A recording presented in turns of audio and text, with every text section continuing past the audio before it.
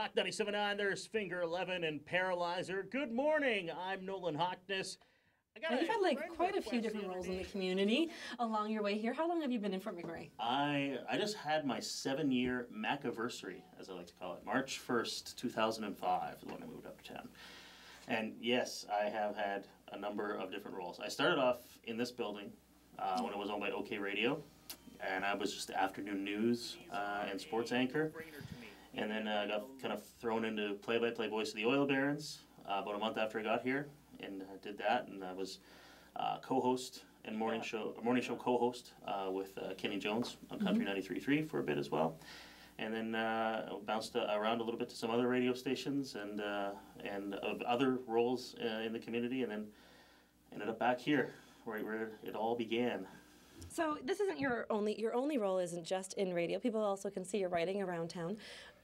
Where can they catch you, and what kind of writer are you? Are you a columnist? Are you more of a reporter? Or I am definitely not a reporter. There is very little that I write. I suppose I shouldn't say there's very little that I write based on fact, but I'm not. I definitely give opinions. I write for the weekend edition of the Fort McMurray Today, and it is an op-ed piece, generally every week in there. Also, I have been very lucky to do a few columns for Big Spirit magazine, and that's really, really neat to talk to some of the real people that make this community tick. You talk to people that are running baseball programs here in town and getting kids involved in sports, and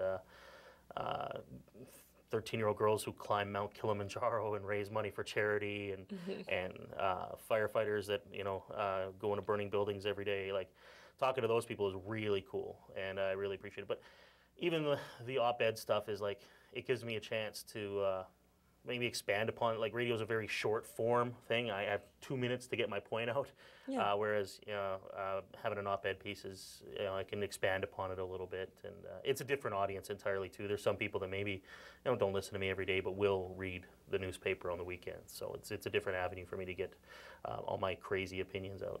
Now, for people that want to catch some of your crazy opinions, so they can catch them there. And also, you're pretty strong in the Twitter following, I guess you could say, of Fort McMurray. You're probably like the Twitter prince of the region, maybe? The Twitter prince of the region, wow. I love Twitter. I love social media, but especially Twitter. Why Twitter? Like, I know there's a lot of people that are out there that just that is not their thing. I think because it's more engaging and there's a lot of less of the drama than there seems to be on Facebook, and I think people that are on Twitter really have strong opinions, and they aren't afraid to express them, and I really appreciate that, and it gives me a chance to see those and interact with those people in a very short form, and Fort McMurray's Twitter following, I think, is probably unrivaled of any community of its size in Canada. I can't imagine that there's another community that has as many active Twitter users in a town of 100,000 people. And those people are great. It has connected me with an entirely different circle of friends than I had perhaps a year and a half ago. And the people that are on there are fantastic and open and welcoming, and they love discussing issues, not just about Fort McMurray, but about social issues and just politics. Having fun, even that's what social media is all about, right? Is interacting with people, and I love it.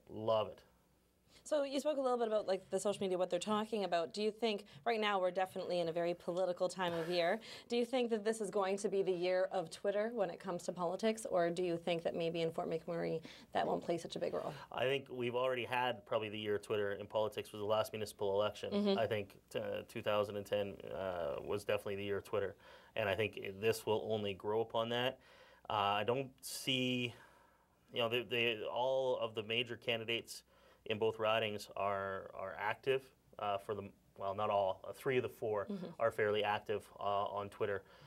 But I think it's definitely a chance for you to get some opinions of those people. And it's a chance for those people to get their opinions out to you and their policies and platforms. And I think if somebody's not using it, it's very much a detriment to them. It's a very much chance for you to interact with those people. And for the candidates, it's an absolute must. I don't know why you wouldn't. But I think for people, it's a chance for them to do research very easily that would have previously been very hard to come by. You would have had to go to a debate, or you would have had to do stuff like that. I think this is a chance for you. You can even ask them questions on Twitter, and they should respond. One would think, one would hope. Anyways, yeah, it's a chance, and I think because Twitter skews younger than somebody that's 20 maybe, and this is their first time voting in a provincial election, I highly doubt they're going to go to a all candidates forum, but they may go on Twitter and see what these candidates have been saying. So maybe it's a chance for us to finally engage a group of people that maybe haven't voted before. What's your biggest achievement, do you think, so far in the community? Moment that you are the most proud of? Moment that I'm I gotta say, every year and I've had a chance to do it 3 times now, and I hope to do it every year, is working with the kids at Father Merck and Santa's Anonymous. I am not a Christmas person, really. I have become a Christmas person since dealing with them and helping out with their Santa's Anonymous program.